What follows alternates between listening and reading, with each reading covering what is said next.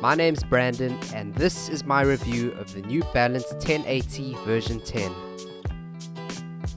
The 1080 is a juggernaut of the max cushioned running shoe universe.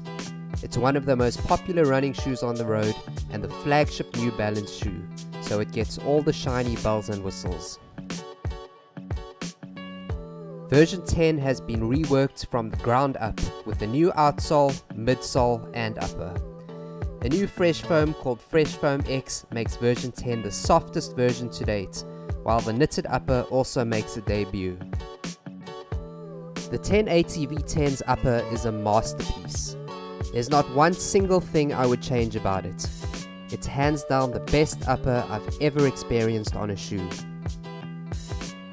It's made of a soft, stretchy knit called Hypo Knit, which I prefer to both Adidas Prime Knit and Nike Fly Knit. It has a structured heel counter that holds the heel in place without irritating the Achilles because it flares away from the foot, unlike on the New Balance Propel. The toe box is roomy and will stretch if you have extra wide feet.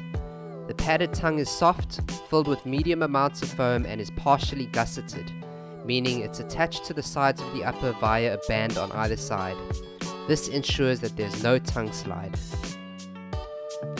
There is reflective trace fiber stitching on the midfoot to provide some lightweight structure and double last row eyelets so that you can do heel lock lacing for a snugger fit. Fresh Foam X feels soft to the touch but isn't soft underfoot.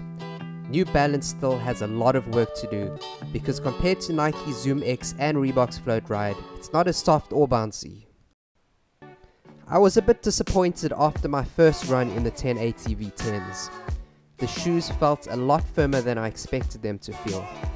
They felt very similar to New Balance's Beacon but with rubber lugs on the outsole, making the ride firmer.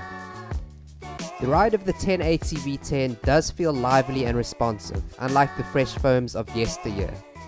The Fresh Foam X midsole provides a firm platform for a toe off, which results in a snappy ride. Transitions are smooth from the heel to the midfoot, but as soon as you get up onto your forefoot you can feel the segmented lug outsole. The blown rubber outsole consists of 5 separate lug sections.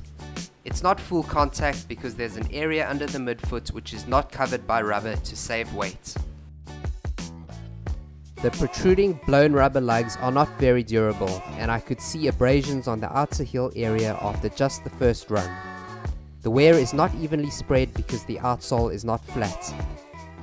The area in the middle that's not covered by rubber will show the most wear over time. Overall, the 1080 V10 is a solid trainer, but one can't help feeling that the 1080's superb upper is let down by its too responsive midsole. If I was responsible for designing the 1080 V10, I would have put the 1080 V10's upper on the New Balance Propel's soft fuel cell midsole. The 1080 V10 is a great all-round shoe and is very well made. You can take it on long weekend or daily runs or short tempo workouts.